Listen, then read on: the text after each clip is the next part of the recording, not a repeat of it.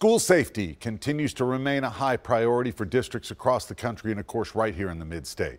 News Channel 5's Aaron Cantrell sat down with a mother today who honors her daughter's legacy by traveling the country, hoping to save lives by simply pressing a button. On February 14th, I texted my daughter Alyssa. I told her to run and hide, that help was on the way. But unfortunately, that help didn't arrive fast enough.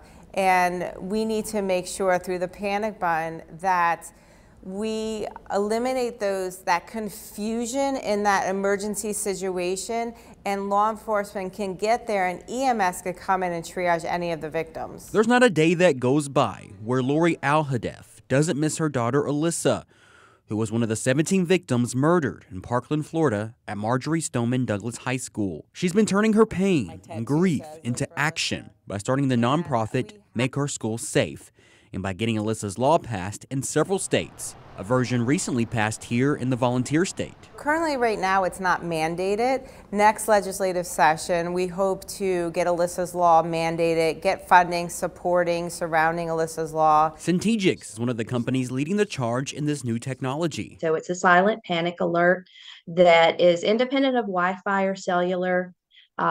It ensures that there is 100% campus coverage and 100% coverage for staff to have the capability to initiate a staff alert or a panic alert. The equipment is already in over 12,000 schools nationwide, including some right here in Tennessee. A total school lockdown can be triggered by any staff member on the school's campus by repeatedly pressing the crisis alert badge. Lori says it's an extra layer of security. Here in Tennessee, it's not mandated to have an SRO officer in every school. Therefore, every school needs to have their panic button. And would be in addition to what school districts are already doing. Are they checking IDs? Are kids wearing badges? She hopes to get Alyssa's law passed in every state and as soon as possible.